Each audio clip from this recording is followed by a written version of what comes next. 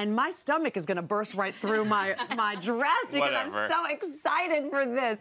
We are here to prepare a beautiful breakfast treat that combines basically two of our very favorite things: cinnamon rolls and French toast. When I say we, I mostly mean our good friend, celebrity chef Ronnie Woo. Welcome back, Ronnie. Oh my God. I'm so excited. I don't think I've been surrounded by so many beautiful women since my family reunion. Like, I feel like I'm like in the presence of gorgeousness. You can stay forever, my friend. Well, I will. I just might. Larissa, Orly, Paigey, dig in. I'm telling you. We will. It's, oh my gosh, it's so good. I feel like I could cry right now. I know. And not just because we're emotional. Please cry. We'll just all cry. Tears of joy into batter. Truthfully, Ronnie, this is like a big fall hug. Yes, it is. Tell me how you came up with this idea. Well, one morning I came up with this idea because I wanted cinnamon rolls and French toast, but I was too lazy to make both of them and wait for cinnamon rolls to rise, and so I decided just to combine the two, and this is what my little hybrid baby was. Wait, I just I'm a genius. This is the best thing I'm waiting for my Nobel Prize, but whatever. And I will tell you, as the seasons change, the reason I say a big fall hug, because I feel like when we get into fall and into winter, eating food like this doesn't make me feel bad in the slightest bit. No, the extra layer on your body is a hug. Warm. It's what you're supposed to be doing. Yeah, it's a constant hug all year long. So we start with the batter. What do we do? All right, so we have some beaten eggs here. We're gonna add some half and half. Okay. And this can actually be made in advance. And if you want to just stick it all in a blender because you're really lazy, you don't want to whisk it, you have a bad elbow, whatever. Bad elbow, put it in a yeah, you know those bad elbows that we have. We have cinnamon, we have some vanilla extract, some salt, and some melted butter. Okay. And then we're just gonna give that a whisk. And when Debbie? you say, do you have a bad elbow? I haven't really. When you say make this ahead of time, you can just make this and put it in the fridge? Yeah, make it, put it in the fridge, and then let it come to room temp just for like 15, 20 minutes because that butter is gonna harden in the fridge. And then you wanna whisk it up again. Okay. And then while you're doing that, I'll make the paste. And again, the paste can be done in advance along with assembling the French toast itself. So what exactly is that paste? So this paste is butter, cinnamin, and some brown sugar. Really simple, but again, the components of a cinnamon roll. It's amazing. Thank you. And the I bread didn't we're make using. That, though. The culinary team did. I always give them credit because they do a good job.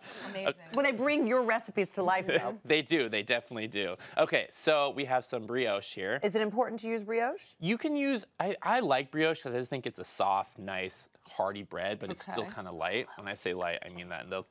You know, I use that word lightly. But you can use whatever bread you have on hand. If you want to use like whole wheat bread, white bread, whatever. Sure, to make it healthier? Sure. Yeah. To lie to yourself. Okay. Then we're just gonna like put this on top, and again, so you can just make this in advance. It's like a delicious sandwich, right? Oh my goodness. Okay. So then we just dip it in there. We're gonna get you can get your hands dirty. Would you like me to do it? My elbows are bad. All right, I'm sorry. So now, if you were to make this ahead of time, you would not dip it ahead of time. No, you want to keep them separate because then the bread will just fall apart if you leave it overnight. Okay. Yep. So do we put any butter in here or anything? No, because there's already butter in there. It's a nonstick pan. Just make sure the heat's on medium, low. We want to get that, you know, the first side tends to burn, so you don't want to do that. Okay, and how long would you cook it? 4 to 5 minutes on each side, just until the eggs are all cooked through, because you don't want to eat raw eggs in this case. Correct. If you want to go the lazy route, pop all of them into a dish and then bake it at 375 for 30 to 40 minutes until it's thoroughly cooked. Oh, wow. Because that fills your house with like nice aromas. But I like the crunch that it has. Would it have that if you did it? You could broil it at the end and then get that crunch on top.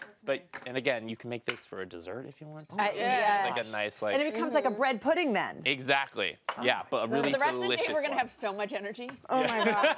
Yeah, you guys are gonna have, you know, a lot of energy and then crash. This is amazing. Okay, so then we flip it. Oh my God. We flip it, and then we get this delicious, beautiful cinnamon I know your roll nieces love this. My nieces love this. I make this for them all the time, and they go crazy. Your nieces must love when you come over because you cook for them. I cook for them all the time. Oh my God, they're gonna kill me. Can we be your nieces? Yeah. Because you can come cook for us anytime. Yes, you guys can. I would love to have you guys around all the time. We're coming to These are my nieces.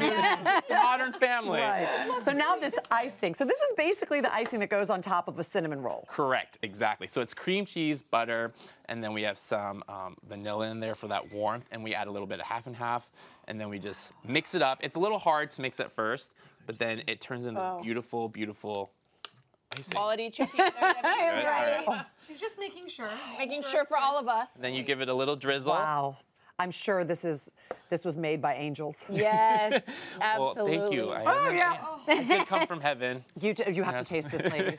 Now yeah, sure. They've been eating it, so Yep. they know. Now you put all your recipes on your YouTube channel, correct? I don't actually, but You should. You should, especially this one. I am officially launching my YouTube channel this fall. So I'm really excited about it. I feel like I see all these kids making like millions of dollars opening presents and toys, and I'm like, I gotta get in on that money. I have dogs to feed. Yes. Dog college is expensive. What will the channel name be? It will just be called Ronnie Woo.